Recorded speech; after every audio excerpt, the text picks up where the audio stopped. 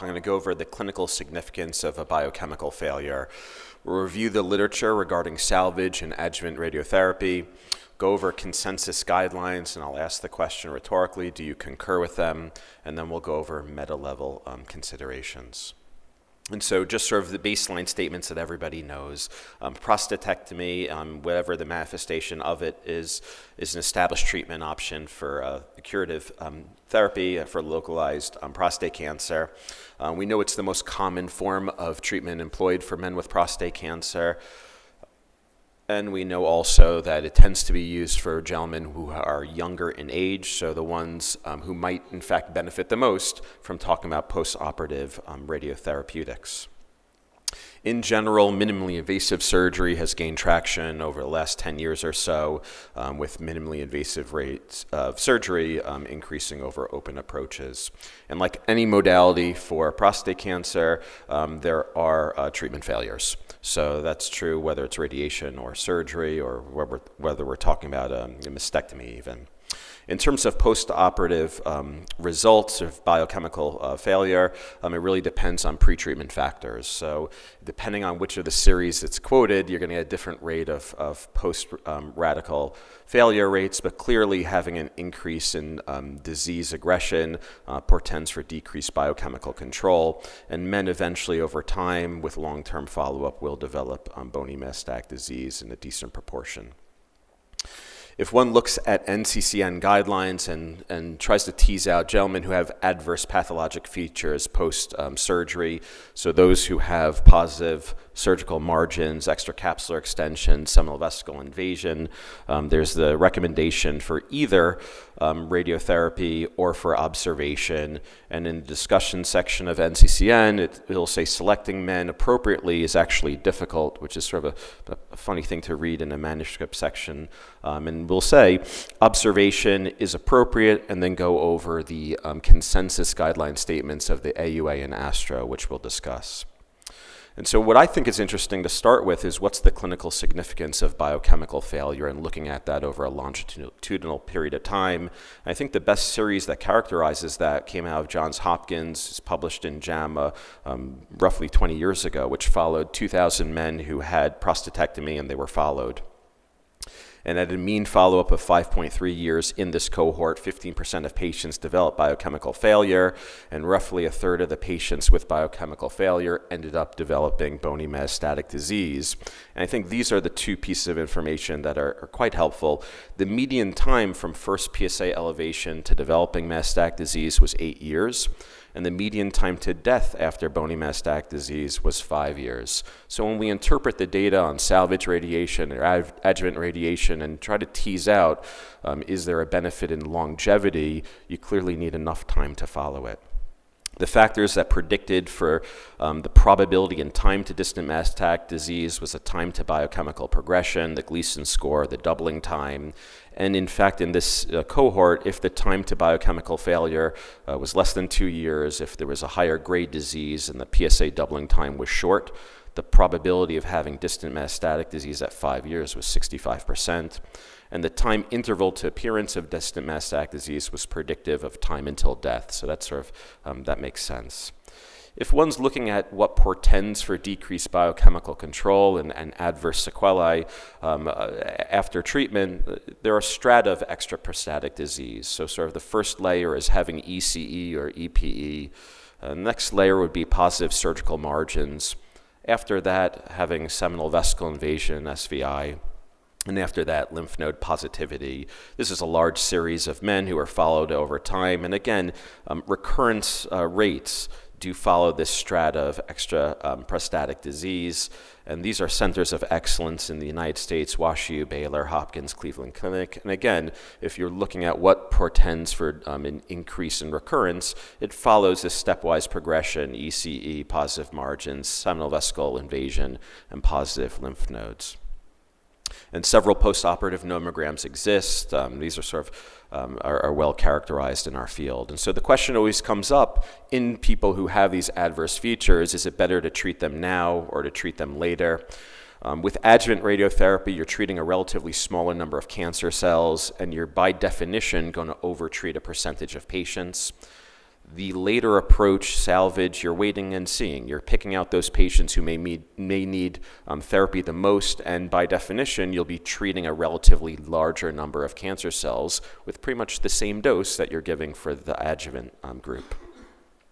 With salvage radiation, you're selecting those patients who prove to need radiation.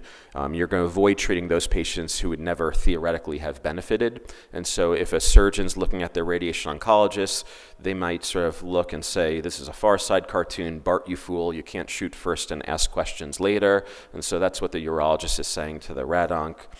In terms of the literature on salvage radiation therapy, the rates of biochemical control are quite modest. Again, you're selecting for folks who have aggressive disease, but these are centers of excellence demonstrating pretty modest, at best, biochemical control rates. This is a large series of 501 patients from 5 institutions with salvage radiation. And again, at 4 years, you have pretty modest biochemical control rates with salvage radiotherapy. This is a large series from 17 centers of 1,600 patients, and this is pure salvage. So those patients who had ADT were excluded, and the overall 6-year progression-free survival with salvage radiation was only 32%. But it makes sense. If you treat patients earlier, so with lower PSAs, you had a better progression-free survival. And certainly if you're giving salvage radiation for folks who have higher PSAs, you could predict, and we see this in our own clinical experience, these folks are going to do worse. This is a retrospective review published in JAMA of 635 patients from Johns Hopkins, showing that there's actually an improvement in prostate cancer-specific survival with men who receive salvage radiation.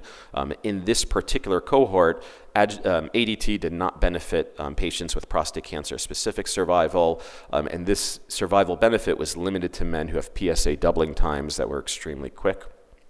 This is a retrospective review from Duke University of 4,000 patients who had prostatectomy. 519 of them went on to receive salvage radiation, and it showed that salvage radiation decreased mortality for all patients, regardless of their doubling time. So in summary, salvage radiation improves biochemical control, distant mets, overall survival, and prostate cancer-specific survival. And we know that early usage, so teasing out those patients with lower PSAs, appears to be most beneficial.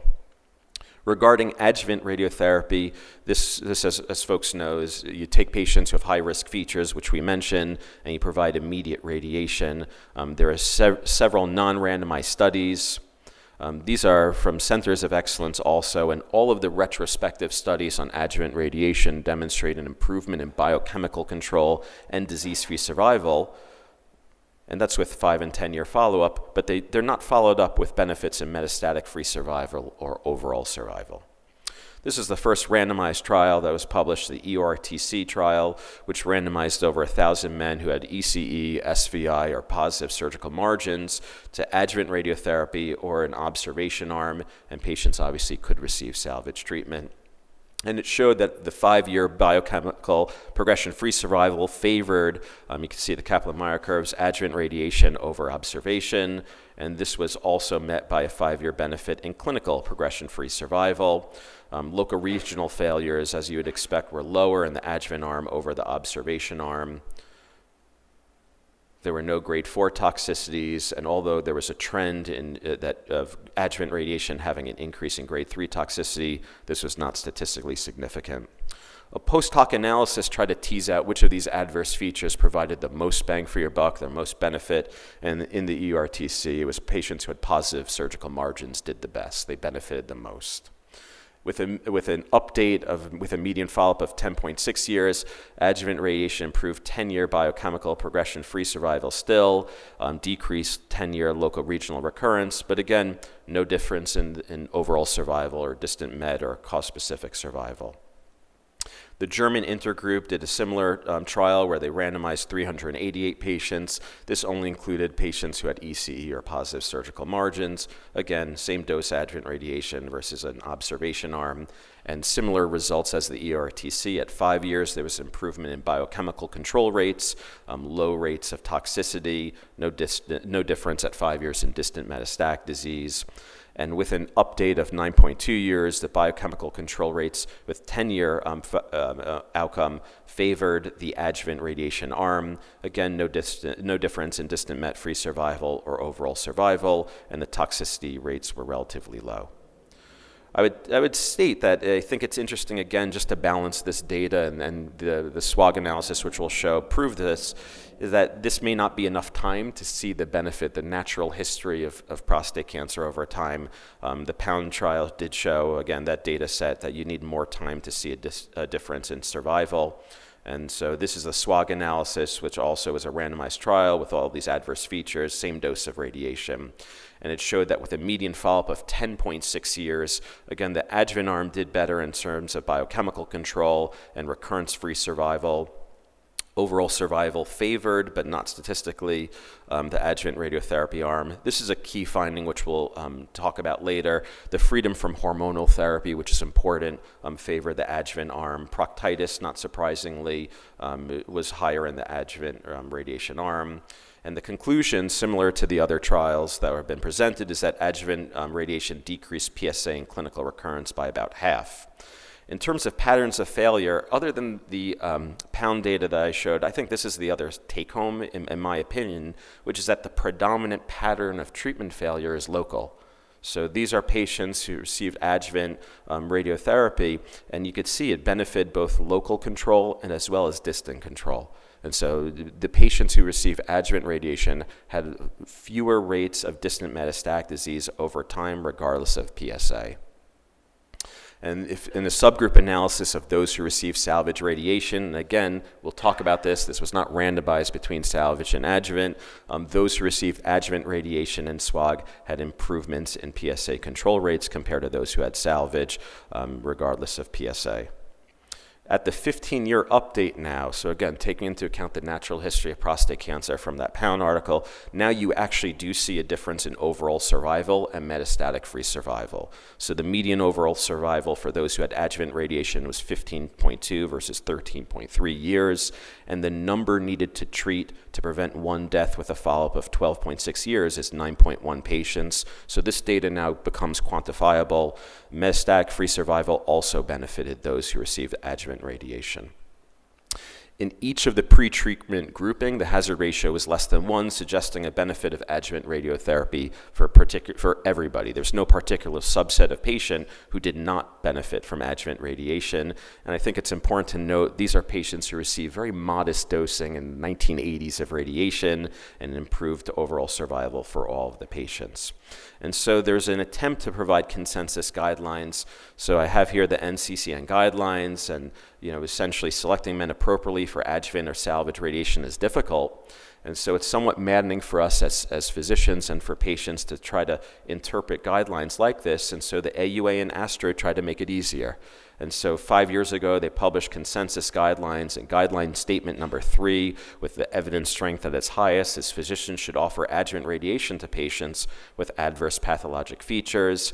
Whether it should be administered is a decision best made in a multidisciplinary context, so we all know that. And sort of evidence grade C, guideline statement 7, is that physicians should offer salvage radiation if if patients have more advanced features. And so ASCO afterwards presented their consensus statement where they in fact endorsed the guidelines of the AUA and ASTRO, and they added their take on it, which is a qualifying statement, and I don't know how much this adds, that not all candidates for radiation adjuvantly or salvage have the same risk of recurrence or disease progression. And when I read this, it reminded me of the movie Catch Me If You Can. I don't know if you folks remember the scene, the way Leonardo DiCaprio in 1963 imagined as a charlatan how physicians act. They sort of say, I concur, do you concur, do you concur? And so you have ASCO, AUA, and ASTRO all sort of concurring patients should receive adjuvant radiotherapy. And the question is there a discordance in actual practice? So this was a SEER analysis of 35,000 patients who had adverse features after prostatectomy, showing that only 14.4% of these patients received a recommendation for adjuvant radiation. This is a larger series from the NCDB database, again, 2004, 2009, well after all these analyses have been published, of 50,000 patients showing that adjuvant radiation was only offered in less than 10% of patients with these features. This is a larger subset from the NCDB database. Again, this is modern era, 2005, 2011, showing way lower than 10% even were recommended for adjuvant radiation. I thought this was one of the more interesting studies. This was a questionnaire that was sent out to 1,250 radiation oncologists and urologists. This came out of UCLA, where they took a patient who had these high-risk features, and they asked radiation oncologists and urologists, what do you prefer in the post-operative context? And not surprisingly, radiation oncologists tend to prefer adjuvant radiation, or early, not really delayed. Urologists did not prefer, on average, adjuvant radiation. They preferred either early or delayed. Asking the loaded question to this group, is adjuvant radiation underutilized? Again, pretty loaded, because radiation oncologists almost universally will say yes, it's underutilized, whereas their surgical colleagues more often will say nope, not underutilized. So in terms of meta-level considerations, the question is, from a bird's eye view, is there a discordance between the data and guidelines that we have and clinical practice? And so without getting political, I enjoy this quote from a former US Senator, Daniel Patrick Moynihan: "Everyone is entitled to his own opinion, but not his own facts." And so from a bird's eye view, the question really is there this discordance? And I would argue the data exists to support both arguments. And so the question becomes, are you truly a believer? And so from a meta-level perspective, it's important to remember these 3 randomized trials were not randomized trials between adjuvant and early salvage radiation. They were between adjuvant radiation and observation, and there were differences in radiation timing and differences in the diseases that were treated in the observation arm. So only 56% of the patients who had recurrence in the EORTC study were given salvage radiation.